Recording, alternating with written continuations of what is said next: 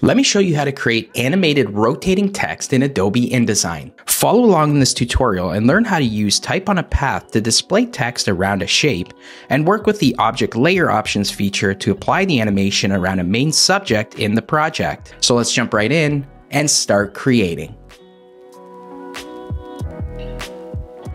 I've opened the template that's included in the lesson folder. It's called rotationexercise.indd. Go ahead and open that. It's a 1x1 page size. And the first thing we want to do is add the main image to the project. So I'm going to go up to File and Place. I have two PSD files here that you could choose from. I'm going to choose the first one. It's called Business Portrait, and I'll explain a little later why we're using PSD files.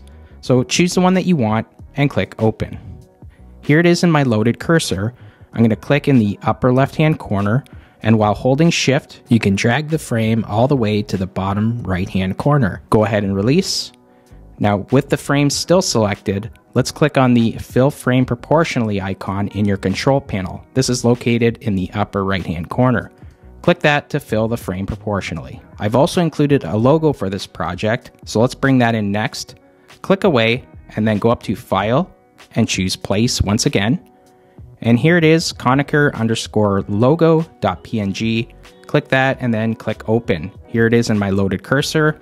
Let's place it in the upper left-hand corner. Click, drag the size you want, and release. That looks pretty good there. I also want to add a Learn More button to this digital ad, so I'm going to click on the Type tool and drag a text frame from one edge of the page to the other, and just release. And in all capitals, let's type in Learn More.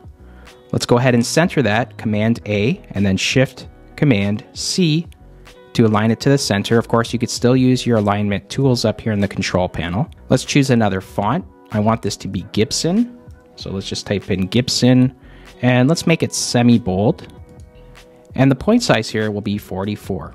I'm going to change the color to white. And let's click on the selection tool. And while holding Option on a Mac, Alt on Windows, double-click the frame to go into the text frame options. Under the Align drop-down, let's choose Center. And if I move this off to the side and click my preview box here, you can see the text will center to the frame. Go ahead and click OK. And now let's make this frame, let's give it a blue fill.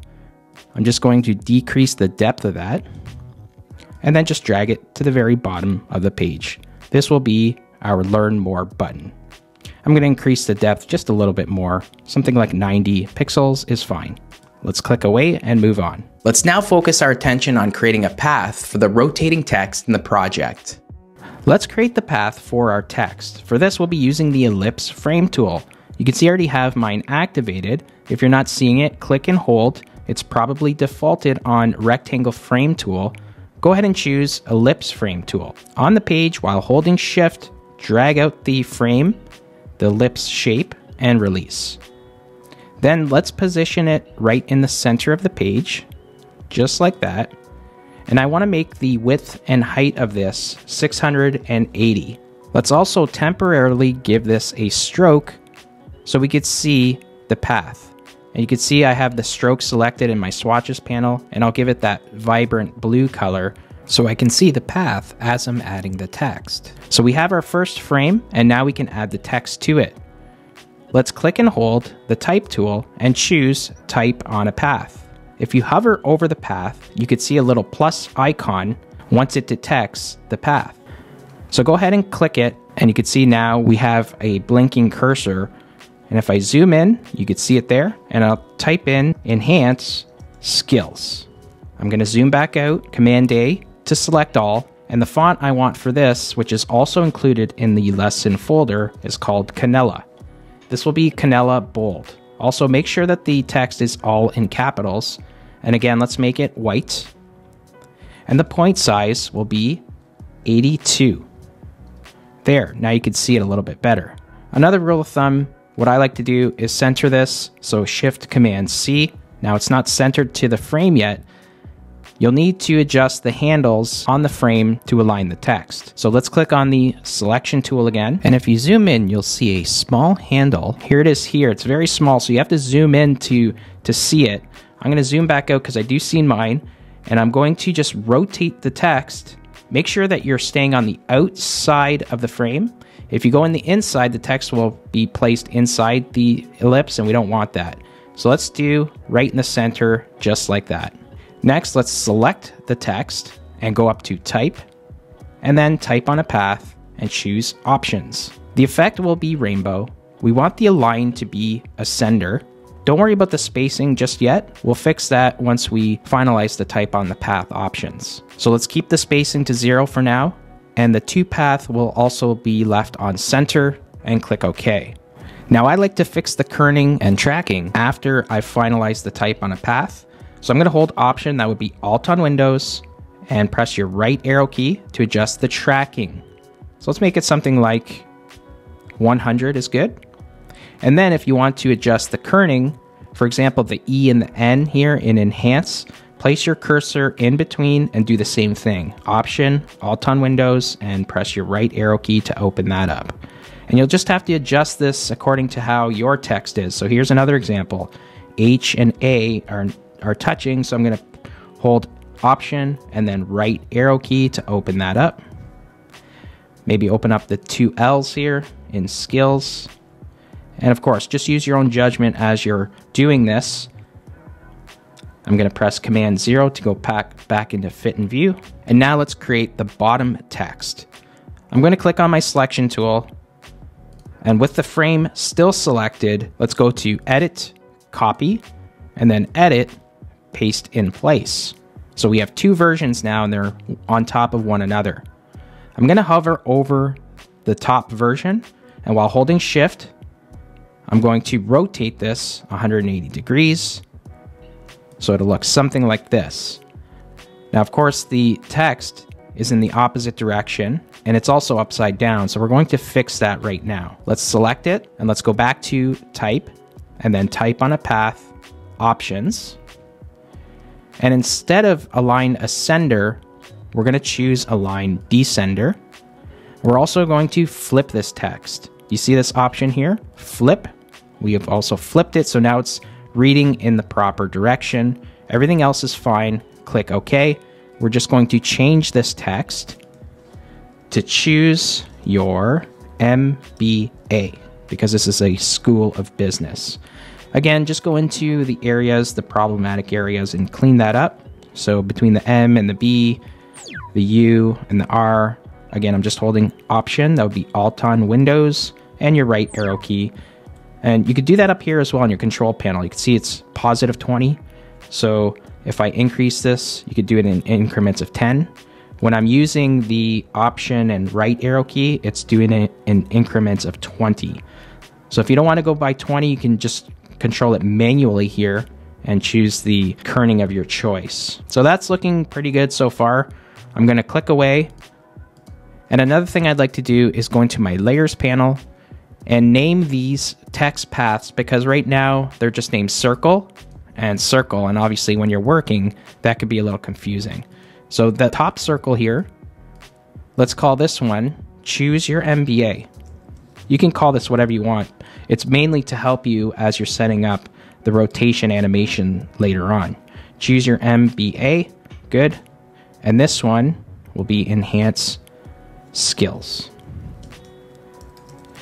Just like that, perfect. Next, let's lock the Business Portrait PSD layer and select both the frames. Let's go back to the swatches panel and remove the stroke from both of those shapes. Let's go ahead and open the animation panel to add our animation. I already have mine open here. Let me just tear it off and place it next to the workspace. And if you don't have animation, just go up to Window, Interactive, and choose Animation. Now I have both of them selected. I'm going to choose a preset to add to both, and it'll be Rotate at 180 degrees clockwise. Go ahead and select that. The event will be on page load. The duration, let's set that to 30 seconds, and let's choose Loop. So make sure you have that selected so it just keeps looping. The speed will be set to none. We don't want any type of ease in or ease out or anything from a preset. We just want this to be a steady rotation that loops into infinity. Under the properties drop down, under animate, let's choose to current location. And then under the rotate here, let's type in 360 degrees, press tab. Now, if we test this out in our EPUB preview window, you could do that by clicking this icon in the bottom left-hand corner. That'll launch the window, and you'll see that the animation will begin with Enhance Skills rotating first. What'll happen here is it'll rotate for 30 seconds, and then Choose Your MBA will follow that for another 30-second animation. And obviously that's not what we want here. We want these to play together in unison. So I still have them selected, and I'm going to go to my timing panel now. You can see that I also have that docked here. You can access it the same way, Window, Interactive, Timing.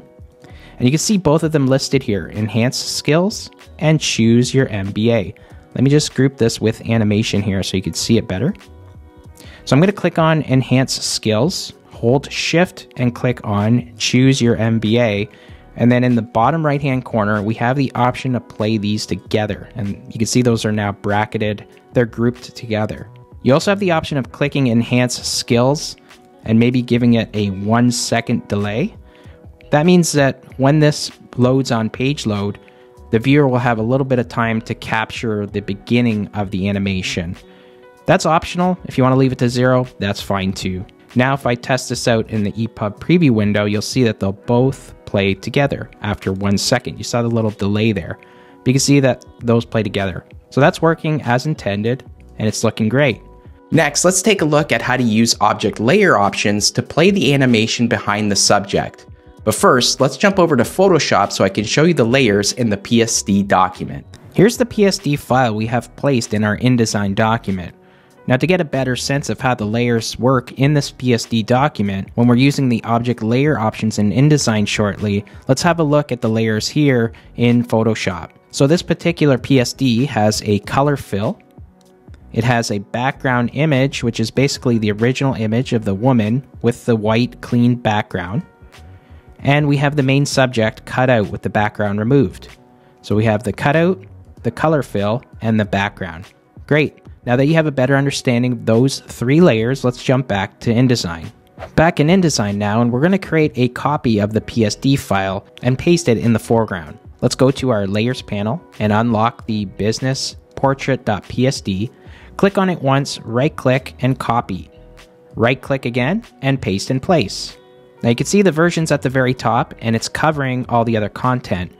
And we'll use the Object Layer options to remove the background on the top layer so we can animate the text behind it. Again, right-click, and let's go to Object Layer Options.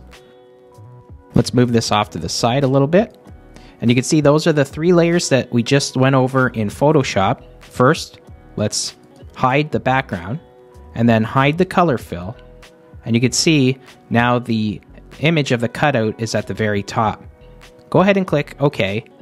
And we're just going to have to move the Business Portrait top version in between Choose Your MBA and Enhance Skills.